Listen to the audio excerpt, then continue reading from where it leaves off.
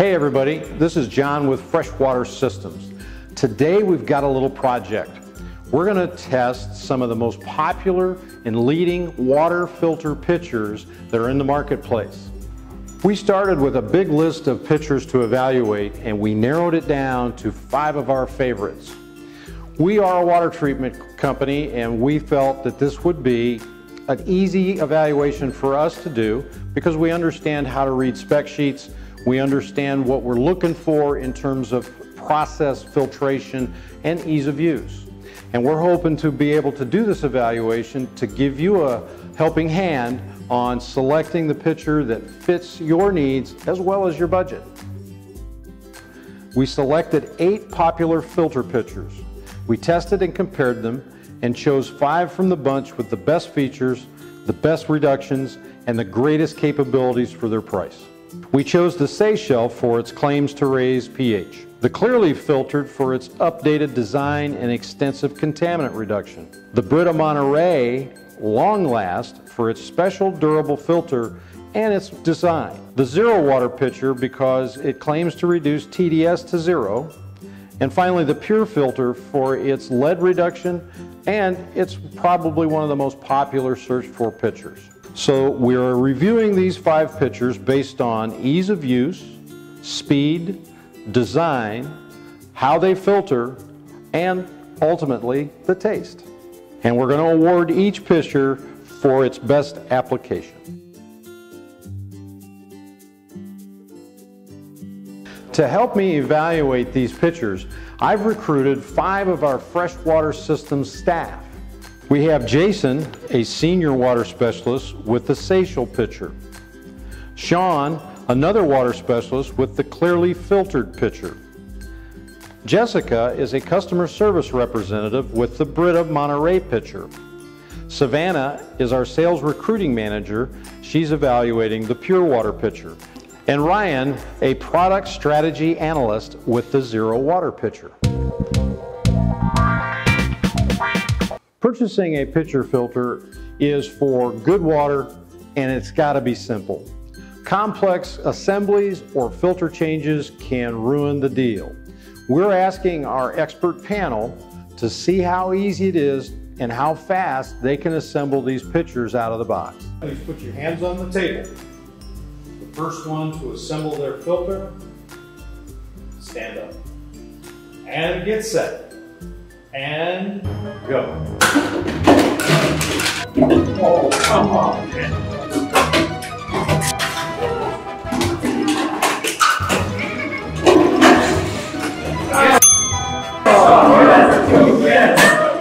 Yes. It really kind of. No, come on. There we go. There we go. I had a gorilla rip that apart. How are we doing? Do you need help?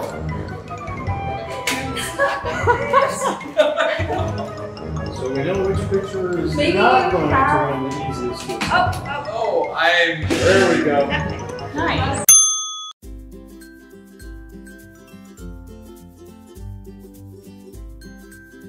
Water filter pitchers are an incredibly convenient way to filter water to drink. We're going to test these filters to see how long it takes for a glass of water to filter through the process. They can be really convenient but frustrating if they take a really long time. But keep in mind that the length of time going through the filter doesn't necessarily tell us how well the system is filtering, because good filtration takes good contact time. Now our panel of judges are going to challenge these pitchers with a glass of water, and we're going to time to see how long it takes for it to go through the filtration process.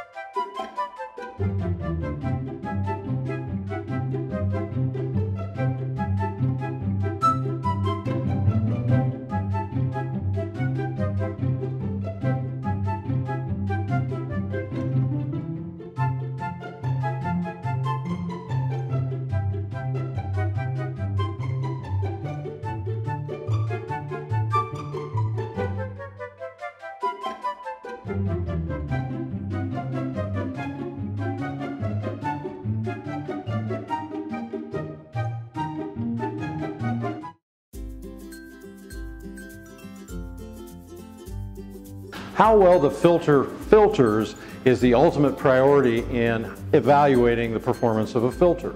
But also important with a pitcher filter is how easy is it to use? Does it hold well by the handle? Is it cumbersome? And if it isn't, it's going to get bad reviews.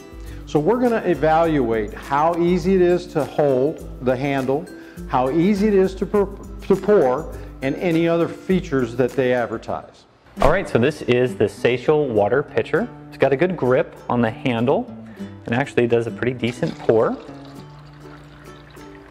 Features on this is you can actually pour from the top and you don't actually have to take out the lid, but unfortunately to remove the lid it is a little bit of a strain, so that's something to be prepared for, but other than that, well designed.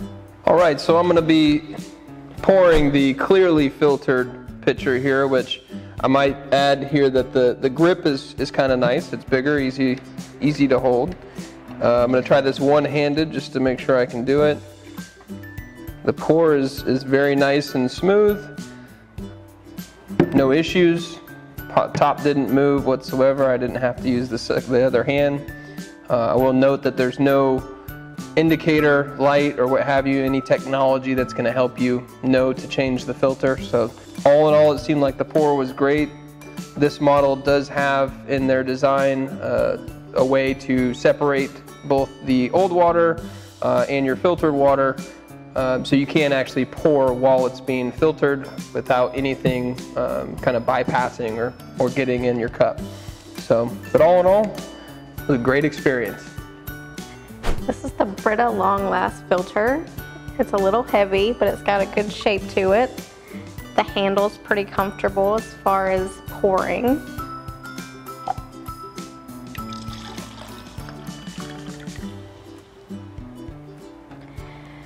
So if there's any water in here, this comes up while you're pouring, and that could be inconvenient. And it does have this nice little feature on top that tells you when you need to change your filter. You do kind of have to put a little oomph into it when you're pouring it over, but all in all, pretty comfortable. So this pure pitcher filter is kind of cute. I think it would be nice and compact in the fridge. It's a little awkward to pour. Earlier the lid was falling off. Oh my God. The filter's falling out. But I like that it looks like it lights up when I open this up, which is kind of interesting. And overall, I mean, it's fairly easy to hold, fairly easy to operate, so I like that. And the water tastes fine. All right, so this is the zero water filter pitcher. It has a nice look to it. Would be a good accessory in any fridge. It's pretty comfortable to use. Has a nice water flow, not too heavy. One of the cool features of this pitcher is that it comes with a TDS meter. So this will allow you to check your water to make sure that your filter doesn't need to be replaced. So that's a nice accessory. Overall, it's a good product. Now we're going to evaluate the most important thing, and that's how well these filters filter. It's very important to understand these filters are designed to make good water better. We're not trying to tell you to go down and dip water out of the pond and run it through these filters. They're not equipped for that kind of filtration. We're using Greenville City tap water, which is pretty good quality to begin with. We can't send the water to a laboratory to test all the claims these manufacturers make, but we can test for certain things on some equipment and test strips that we have here. We're going to be able to test for pH level and alkalinity, as well as dissolved solids, or TDS, and kind of that taste and odor test by our taste buds and our noses.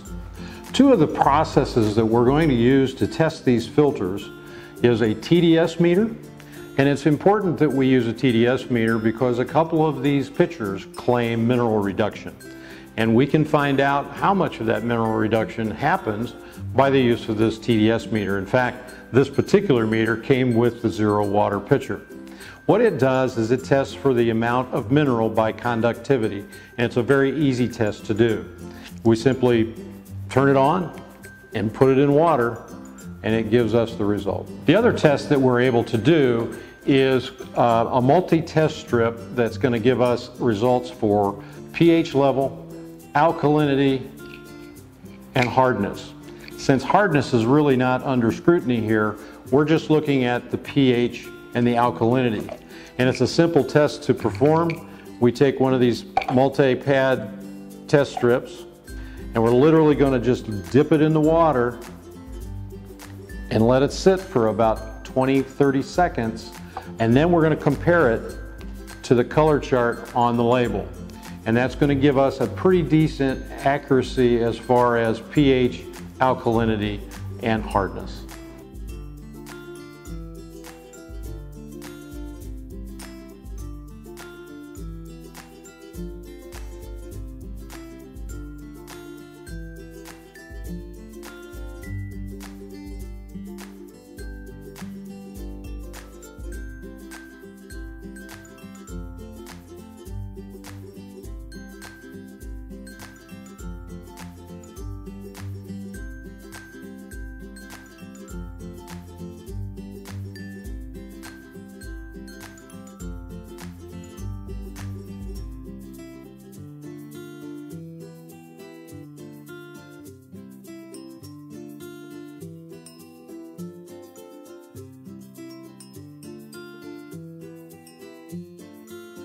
Most pitcher filters have a carbon-based filter.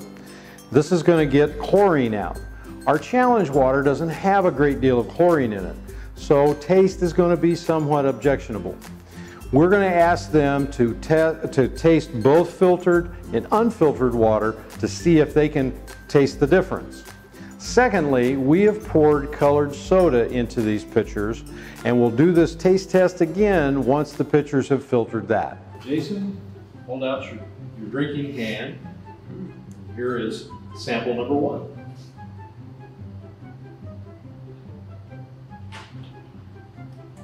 Okay. Number 2 is definitely the unfiltered water. You have a very good palate. Sample number 1. All right.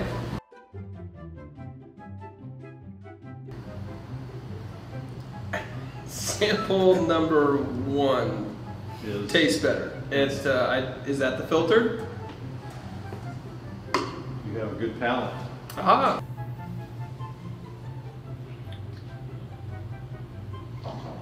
Okay. They're both really close. Is number 2 filtered? Number 2 is filtered. Good job. So far, our expert panel is 100%.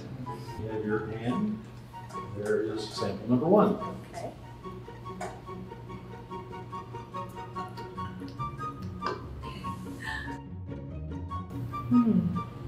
I'm going to say sample number 2 is filtered. You are correct. We're still 100%. All right, Ryan. Your hand. I'm going to have to say sample 2 was filtered. 100%. Our panel of experts has a very discerning palate. High five! Woo! Oh gosh. All right, so we're going to see the comparison. We poured red soda into this water pitcher, and there isn't that much of a difference in color at all. A very slight tint. So let's see how it tastes. That tastes like a sugary uncarbonated soda. That's what that tastes like. So not very much filtration has happened at all. All right, and here we have green soda, believe it or not, and as you can see, it definitely made a difference just right off the bat. That looks like some tasty water. Voila, magic. And oh, it tastes like water, but with with sugar in it. Like just sugar water, no carbonation, and not good. But impressive. Okay, I had the red soda as well. It did a little bit better job than Jason's, as you can see. You can see through it. Oh.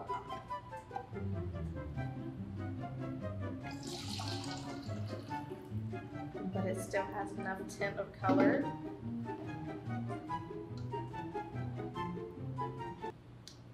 And again, it tastes like sugar water. Okay, let's see how this one turned out.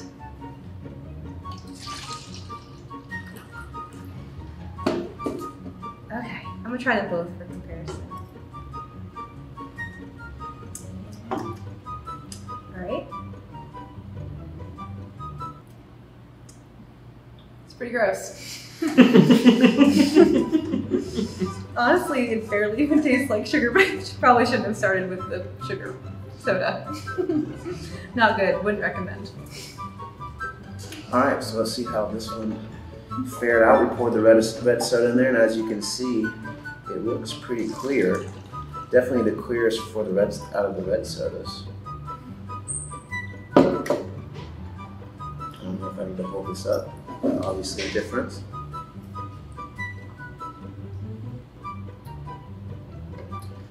Yeah, so you can definitely taste it. It tastes like water, but it does have a little sugar in it. So yeah, I think it did pretty well considering. Great job! Yay!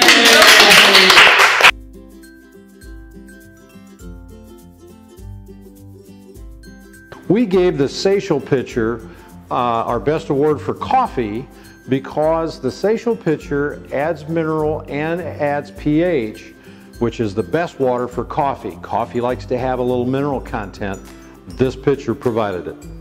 We gave the clearly filtered pitcher the design award, which really for our little contest here, this is the highest achiever. And it's because it does a few things. If you recall in our soda test, it pulled virtually all the color out of the water.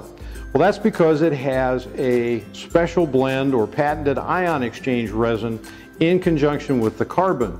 It has the biggest list of contaminant reductions, including fluoride. And a cool feature of this pitcher is you can actually be filtering water and pour filtered water out of it, where most of your other pitchers, if you try to pour water out of it while it's still filtering, you're going to get unfiltered water into your glass. This one only allows water from the lower reservoir to come out the spout. We thought that was a pretty good design. The Brita filter pitcher got our best rating for lead reduction. We had originally bought another pitcher based on lead specs, and when we got the Brita, we actually saw that in their spec sheet, this had a broader pH range for lead reduction, so it got that top award. A cool feature of the Brita, it's got a little timer up here to let you know to change that filter, and that is so important that filters get replaced when they're supposed to. The Pure filter got our rating for best bacteria reduction. And this is because this one rated very high for cyst reduction. Not a lot of these pitchers have any kind of microbiologic reduction claims. The Pure had a cyst reduction, and we like that very much for this filter. This one also has a monitor to let you know when it's time to change the filter. That's a cool feature. We gave the Zero Water pitcher our best rating for contaminant reduction. The reason is the ion exchange resin in this cartridge pulls out both cations and anions to give us a more thorough reduction. In conjunction with the carbon that's in here, we get things like chlorine and organic reduction. The Zero does a great job across the board. If you recall our soda test, the Zero Water pulled out all the color and it pulled out some of the sugar. Not only that, Zero Water gives you a TDS meter so that you can test it to see for yourself. Well, thank you for watching our filter pitcher comparison. Be sure and make some comments below. We'd love to hear them. Like our video and subscribe to our channel, and check us out on our website at freshwatersystems.com.